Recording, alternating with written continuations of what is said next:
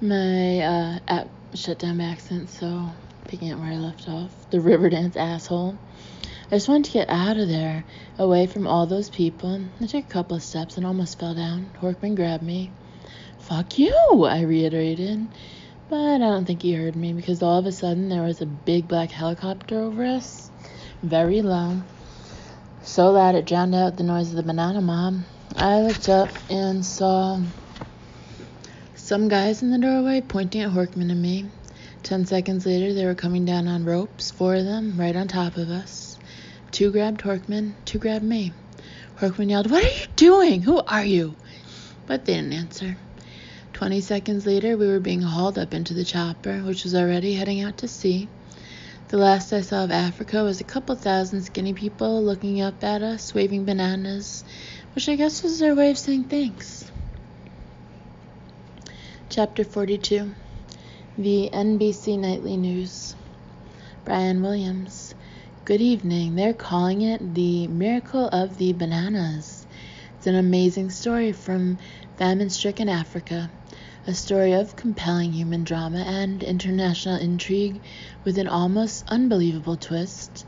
That twist involves the 2 most wanted men in the world, Philip Horkman and Jeffrey Peckerman, the mysterious, now legendary Fantasma de la Noche, who allegedly masterminded the recent terrorist attacks in New York City before spearheading the lightning strike overthrow of the Cuban regime.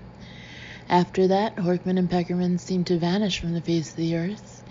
Today, they suddenly resurfaced in, of all places, Somalia, where in one astonishing stroke, they struck a major blow against 3 scourges that have plagued the nation for years: hunger, corruption, and international piracy. For more on these developments, we go to NBC News African correspondent Andrew Sable in Somalia. Sable. Brian, the story began early today aboard the cargo ship Sonia, which you see grounded behind me on the Somali coast. The Sonia was bound for Lebanon, carrying a massive shipment of bananas, when it was hijacked off the African coast by one of Somalia's most feared and brutal pirates, a man named Ali. Details on what happened next are sketchy, but it appears that Horkman and Peckerman were aboard the Sonia, posing as crewmen, having apparently boarded in Cuba. Somehow they were able to turn the tables on the pirates, hijacking the ship and killing the pirate leader Ali. It appears that Horkman and Peckerman then deliberately steered the ship onto the coast, grounding it in such a way as to spill literally millions of bananas onto the shore less than 2 miles from a camp housing thousands of starving famine refugees. When word of the spill reached the camp, the refugees, mostly women and children, started walking toward the ship, only to find their path blocked by local militants who, for months, have been preventing international aid from reaching the refugees.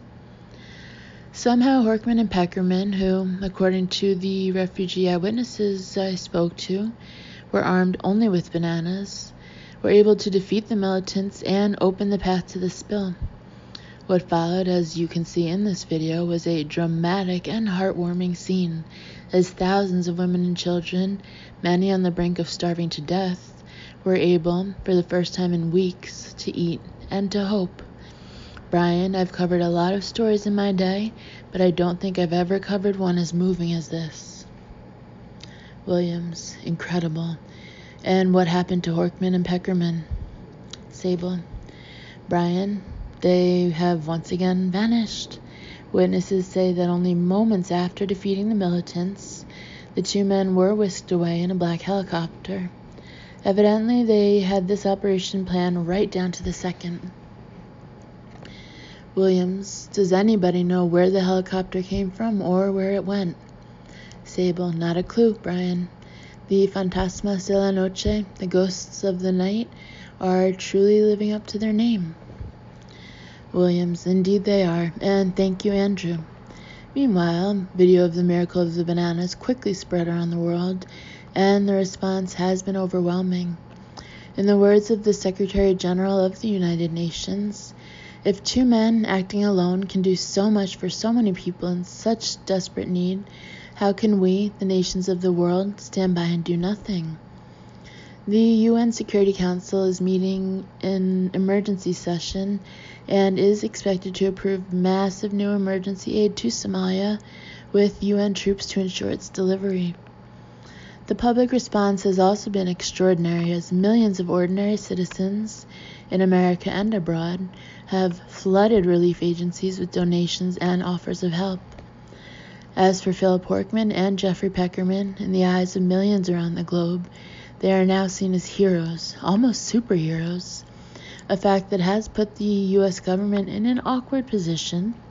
For more on that story, we go to NBC Washington correspondent Jeffrey Berkowitz. Brian, officially Horkman and Peckerman are still tied for the title of America's public enemy number one, wanted by the feds for their alleged role in the New York attacks. But behind the scenes, according to my sources, the administration is deeply conflicted about the mystery duo. Not only have Horkman and Peckerman become hugely popular, they've achieved this popularity for stunning achievements in Cuba and Somalia that are exactly in line with official U.S. policies. As one White House source told me, we don't know what game these guys are playing, but whatever it is, they're playing it brilliantly. I'm told that the president himself wants to contact the two men, but sources tell me that nobody in the entire American intelligence community has any idea how to find them. The million-dollar question now is, will they strike again? And if so, where? Williams. Already there have been reported sightings of Horkman and Peckerman in London, Moscow, Paris, Rome, Cairo, Mexico City, Buenos Aires, New Delhi, several upscale restaurants in Los Angeles and Graceland. Although none of those reports turned out to be accurate, one thing is certain. Wherever these two men appear next, the eyes of the entire world will be on them.